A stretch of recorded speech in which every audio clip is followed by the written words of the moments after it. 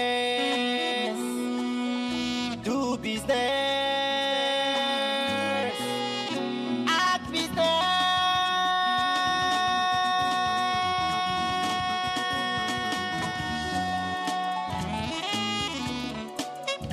Business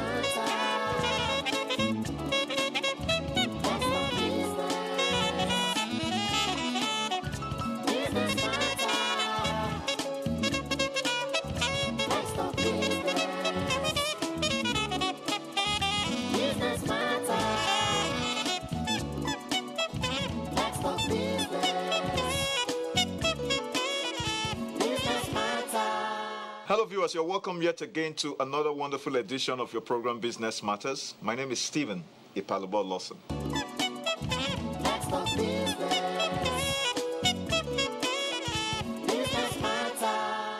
In the world of waste management, we know that some people consider it to be a source of wealth. How well are we maximize that source? It's a big question that calls for an answer. Let us have a business update.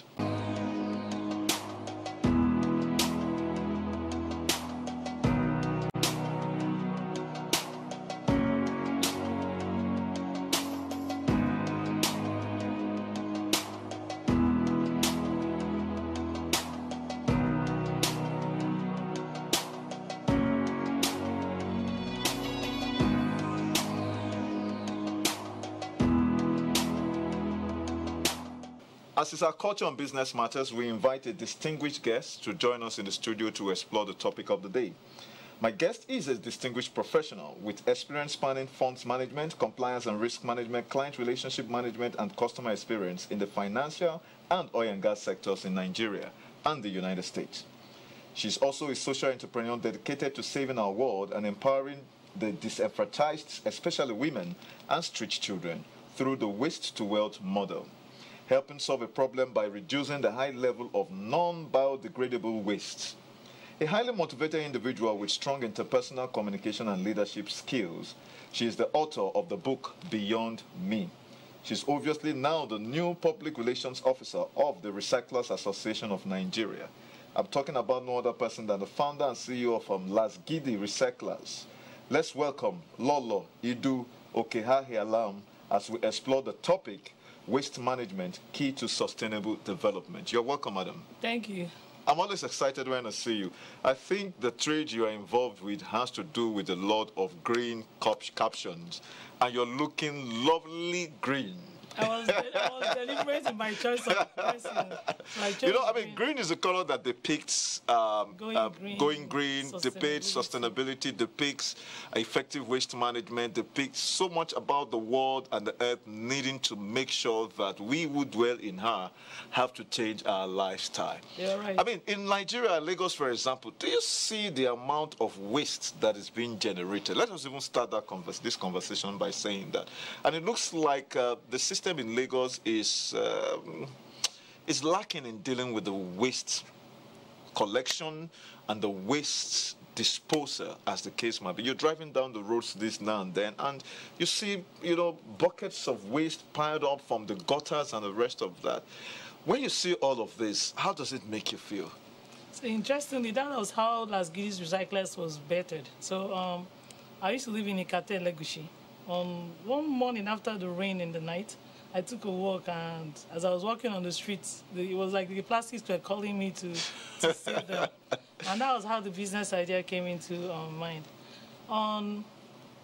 Lagos State is doing a lot on managing the waste, but I think they're really overwhelmed. If you consider the number of people in Lagos and the number of the quantity used, I think the major problem now is to enlighten the people on proper disposal of waste. That's the biggest problem we have right now. As a matter of fact, I think you've actually jumped the gun, so to speak, before myself, because I was going to ask you a question that has to do with the role of education and awareness in helping people have, you know, very good sense of waste management. Obviously, you've mentioned that, but I think there's not been enough campaigns in that regard. It's because nobody's thinking of spending their own money. So maybe Loma could channel a lot of resources to just enlightenment on proper disposal of waste. if you recall, a few weeks ago, there was a ban on those. Yes, those takeaway packs. And when I read it, I'm like, that's not the way to go. The way to go Okay. is to educate people on proper disposal. There are companies there willing to buy those things back and reproduce them. So why can't we find a way to encourage people that like collection, like play in the collection space? So encourage people to dispose responsibly, put waste bins in strategic places. Because if you could drive around or walk around Lagos, you find out that there are no waste bins. There actually no So waste people actually bins. steal them if you put them there. Wonderful. One time we bought baskets and gave out, and they took them home. So it's incredible. It's incredible what's happening in our world. Lolo, you know, sometime in the 80s, we used to have this, the waste, the big waste yes. silos. Incinerator, yeah, I that remember the big like truck, silo. silo that Yes. comes in, and then, you know, Yeah. as a matter of fact, when we were younger, when we were kids there, we actually come out and watch all of The those theatrics, actors, you know, yes. where it comes from. So what happens to that? So just like the governments keep changing, everybody's coming up with their new agenda. So that's the problem. So like I live in an estate. So it's mandatory that you must have a waste bin. They have specifics that you must buy. So I think people need to learn to dispose of their waste responsibly. It can't be only the government doing it. It No, I has agree to with be you. also- It's a responsibility that every other Like, person, I preach including the self-regulation. Great. I guess it's from my years as compliance officer. officer. Yeah, I mean, you're a pension guru, as a matter of fact, and you've played in that space quite a while. And we hope in the future we're going to have to tap into your intellectual, you know, repository when the time comes in. But I mean, if you look at the comparative sense, in the United States of America, we still have proper waste management system. But right here in Africa, we don't seem to be bothered. Is it because we do not see it as a money-making venture, or we feel that it's something that is one of the benefits of being a citizen of the country? So interestingly, American Nigerian. I lived in the US and I carried my bag and came back to Nigeria. So the major difference I'll tell you is that in America, it's self-service. So when I'm going to the shop in America, I carry my cans and plastics and I go to the supermarket. They're vending machines. So you put them in the vending machines, it spits out a ticket for you, you go to the cashier and they give you your cash. But in Nigeria, we're set up differently. There are house helps everywhere. So even when the owner of the house tells a house help to separate the waste, and when you tell them how much the value they're going to get from separating the waste, they'd rather throw it away than take the little money you're giving, the token you're giving them. So we're being creative in Nigeria now. We're trying to offer house helps health insurance to say if you're able to pick up a certain volume of waste, we can give you health insurance. Guess what? Most of the high turnover rates in the house helps too. By the time you come on the next visit, the person does not work there anymore. Oh my. So it's a big challenge. But most recyclers in Nigeria have found a niche in it, in collections. Like I only do collections. Okay, let's look at the connection between waste management and the Sustainable Development Goals. Yeah. Do we see that nexus, and would that actually help us as a country, as a society, to actually meet some aspect of the SDGs? It is actually huge. I think up to 4 of those goals tie Wow. into waste management, and Wow. we can't take that for granted. Wow. And there are lots of funds out there, but they want to see what you're doing to be able to. I mean, United Nations and all across the world, there are lots of funds to support this circular economy we're talking about and recycling.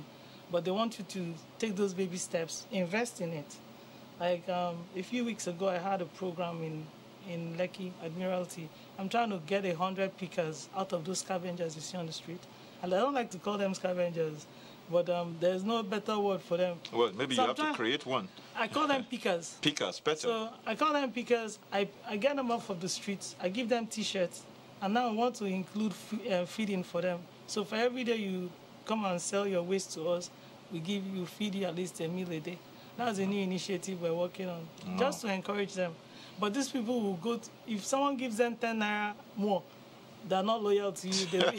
So it's very difficult managing these pickers. No, but when you look at the scene which Nigeria is and Lagos is, we realize that even in our schools, we don't seem to be able to teach those students how to, separate, can't the government, for example, put it as a law, so legislate it where recycling has to be part of the syllabus, and every school, for example, if you're catching them young, actually implement such policies?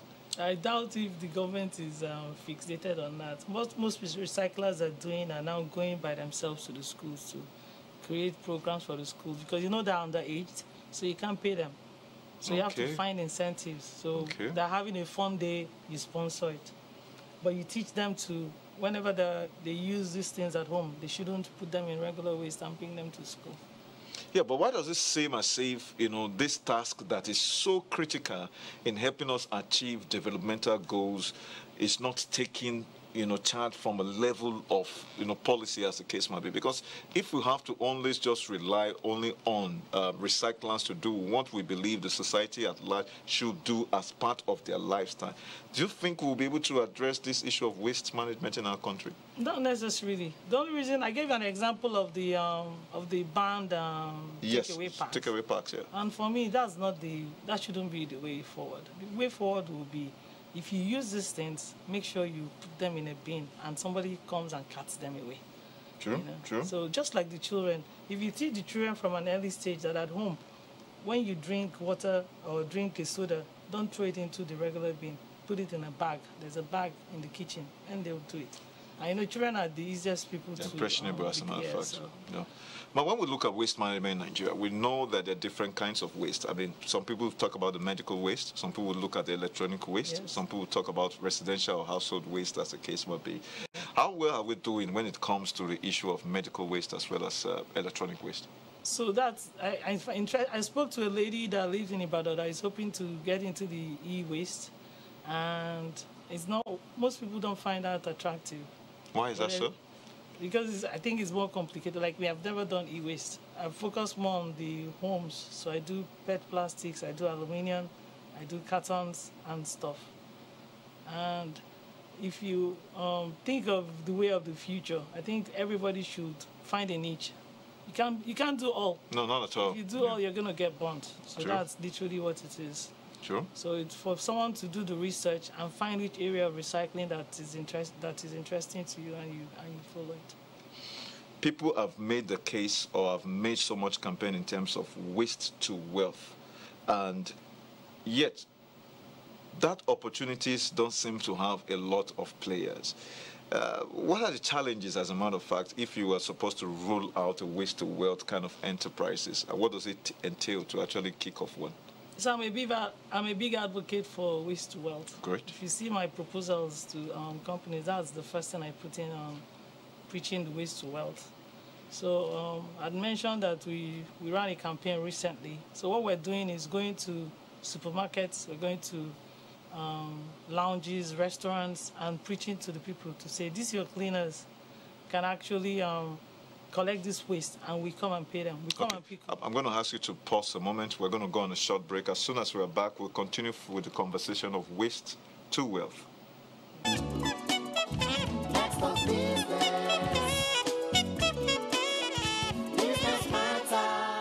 However, you're welcome back. If you've just joined us, we're in the studio, and of course, I'm listening to Madam Lolo Idu, and we're exploring the topic waste management as a way to help us achieve our sustainable development goals. Before we went to the break, we have looked at waste to wealth.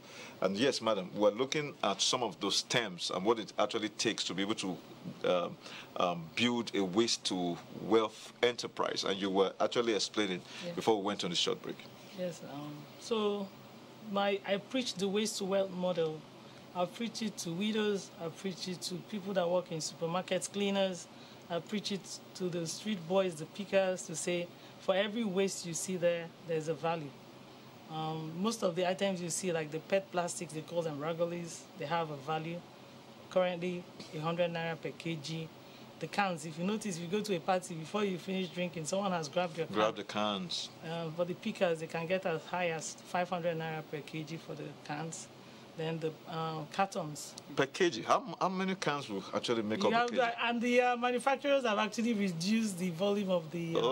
Originally, if you think of it, if you think of a bottled water, now it's even difficult to open it because they've reduced it so much that... So it's more work for the pickers. It's cost of production. I mean, everybody's trying to economic of scale. But it's part of what making it sustainable, because if you think of the old bottles, they were quite thick. Yes. And it was wasteful. Okay, okay. Yes. Yeah, but are we not concerned about the fact that a lot of these PET bottles, especially the waters, as the case might be, we've seen them littering the waterways and all that.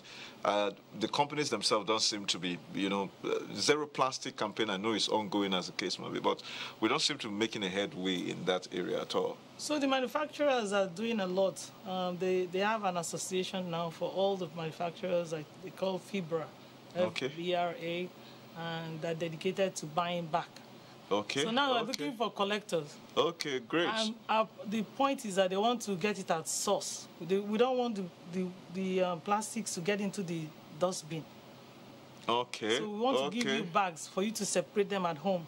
So At home, at parties, food, at event food quality. centers. There are different qualities of waste. The waste that they get in the dump sites cannot be recycled for food. Think of it. Okay. But if you're collected at home, like me, I'm dedicated to going to homes, estates, shops, lounges, restaurants to pick up. No, so when you collect the waste, you're talking about the waste such as the PET plastics. PET plastic, like for the bottled water. Yes. And then the Nylons. You see those wrappers they used to wrap the bottle when you want to buy a carton of water? Those yes, wrappers, yes. They are reusable too. They're reusable as well. Yes. Okay. That's what they used to make polythene bags. Fantastic. Yes. Okay. What other things are reusable? I mean, broken chairs, plastic chairs. Okay. Those tables. They're okay. So reusables. obviously, for somebody going into the waste to wealth business, even as a collector, Yes. all of that is what forms the kg with which you are yes. able to measure and, of course, get that out as a And case there are might lots be. of off-takers. The off-takers are the people that have manufacturing companies that are now doing the proper recycling. But why we call ourselves recyclers is that there are literally 5 steps to recycling. Okay. The collection is the most important. Okay. Because if you don't collect it at source, then what are you going to recycle? Okay. What are the other steps? So you take it to your dump site and it's sorted, because you don't mix 2 types of waste. Even in a plastic bottle, there are 3 types of plastics on it. Please The enlighten us. The cover is different. It's a different kind of plastic. Plastic, that's true. The body is a different kind, and that wrap around it is different, and you must separate all 3. Some people are using the caps to do different things, while they're using the bottle to do different, So even the wrap itself, I mean, where you put the brand name, Yes, is that it's what a you different mean? kind of. It's a different kind of plastics. Okay, okay, And you okay. don't, but all 3 don't mix up together. Okay. Yes. So what's the other step? Then, so for me, where mine will stop will be in the baling of it. Okay. Baling will be compacting it, so it's easy to transport. Yeah, but for you to be able to do that, there should be machineries as well for that There's a baling machine that is not cheap. Yeah, obviously. Yeah, it's so not cheap. With so the perhaps foreign exchange. but that's perhaps why you don't seem to have a lot of collectors, don't you think? Because I mean, except you're saying that you can actually be a collector and then take it to the dump site. No, you And have then- to have your own. Is your collection site like your dump site? It's not Okay. the one of the government. Oh, okay. It's the one okay. in your in your take own a location or whatever yeah. it is. All right. Yes. So after that, you're now sent to Then the offtake is off-takers. delivered to them. The Okay. off-takers take it and they do the washing and the crushing and either palletizing or putting them in granules. So they're different. Some people expect them to be just crushed. When they Okay. crush, you wash it. It comes out like a long thread. Then they cut them up. Those are the pellets. Oh, fantastic. Yeah. And that's what they used to now- manufacture, Exactly. as the case Exactly. might be. Yeah.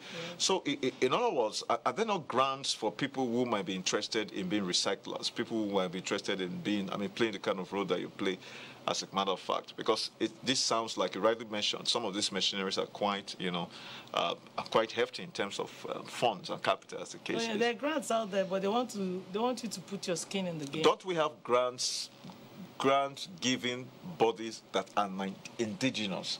Why does it look as if all the grants have to be outside? Most of the grants are foreign. The international agencies are out there. There are lots of funds, but they want to see what you have done. That's why Okay. most people, you have to So start. how long is a duration that is going to give you at least a way into the door? 5 years, 10 years? 2-3 years, because most times they ask you for your 3 years financials to see what you've been doing.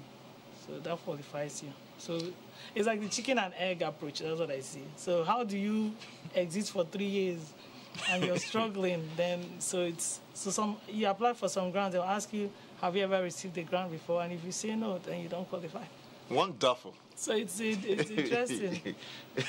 Anyway, so right now, in your own mind, how many collectors or recyclers do you think we have in Nigeria? Are they enough to be able to bridge the gap?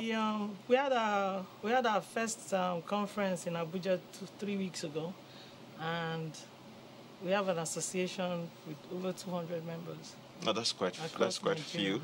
Yeah, that's quite few. And most people don't know of us, so we've been trying to. After the conference, we noticed that a lot of people are asking questions, wanting to be part of it. Yeah, it's important because, I mean, these kinds of awareness will actually help. And as a way to just put it on record, it's here from a website, from the UNNES website. It says that in accordance with the theme of the National Waste Day 2024, which is deal with waste in a productive way. Yeah. And I think we have one that is a journey to a zero waste future. Lagos State is working on something for 2024. Okay. They want to use Lekki as a test run. They want to have it says waste-free city. Wow, so wow, that's commendable. Loma is still working behind the scenes in collaboration. Waste-free city. With the producers. They have my thumb up because we need to be able to have a city that is waste-free. So we're waiting for them to share with you. Luckily for me, I operate out of Lekki. So okay, yes, to be one of them. As a piggy bank. Now, you see, the interesting thing is that when you get to some states, yes, you hardly see debris or waste on the floor. You know, is that not something that has to do with the lifestyle of the people itself? So I've traveled quite around Nigeria, and the only other place apart from Lagos that I can say they're doing a lot for this is Abuja, the Federal Capital Territory. Okay. So on my last visit, I felt I was in South Africa. Really? It's clean, and there are lots of recyclers in Abuja too. So they're doing their job and doing it well. Oh, fantastic! But I think Lagos is overwhelming. Loma, with all they're doing, is like they're not doing. No, but I mean, you have a population of over 20-something million. Yes. Honestly speaking, I traveled to Port Harcourt of recent, and I was having a discussion with somebody, and we're like, "What's the population of Port Harcourt or River State?" As a matter of fact, I don't think the whole of River State is up to 10 million. I'm sure it's not. Up to even 8 million. And then I said, listen, you know, you can't complain about Lagos anymore because Lagos, people are just trooping in and trooping out, yeah. And you have I can say, I mean, I stand corrected that the population in Lagos should be almost 30 million. I'm sure. You know, because there are no spaces for people. People are still migrating. People are still migrating into Lagos as a matter of fact. Yeah. But lastly, looking at the issue of the future, what recommendations can you give, especially to government, especially to business, as well as individuals? Do we look at the policy angle? Do we look at alliances and collaboration to make sure that waste management becomes an effective part of our life in order for us to be able to have better environment? Because if the environment is free of waste, yes, the air is cleaner, you breathe better, your health and well-being is actually, you know, on a rise.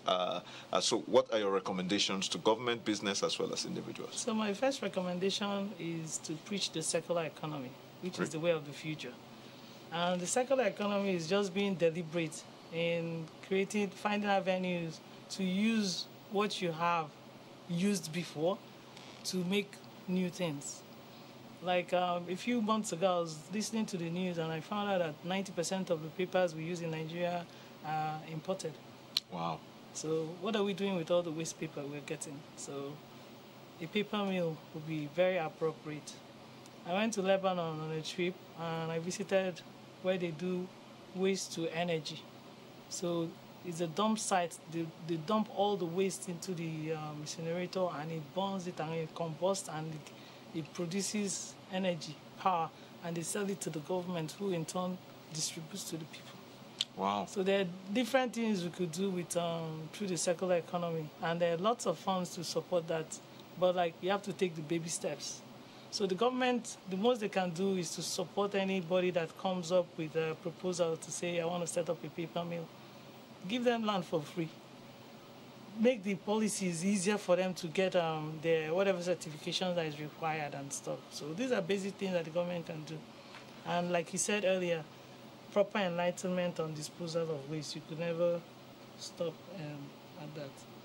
All right. I want to say a big thank you, madam, for being a guest as always. Like I said, we are going to look forward to having you on a different subject matter entirely, because we can't have a pension guru who is also a waste management expert and not tap into, our wealth of experience. I want to say my pleasure. It will be a great one. I'm very sure my director producer is hearing that. Please make sure you extend that invitation to her so that we can explore the world of pension, and it's a whole value chain in that space. As a matter of fact, I want to say a big thank you for being our guest again, as always, and we look forward to engaging with you again in the future, by God's grace. All right. Viewers, please stay tuned. Business Matters continues after this break.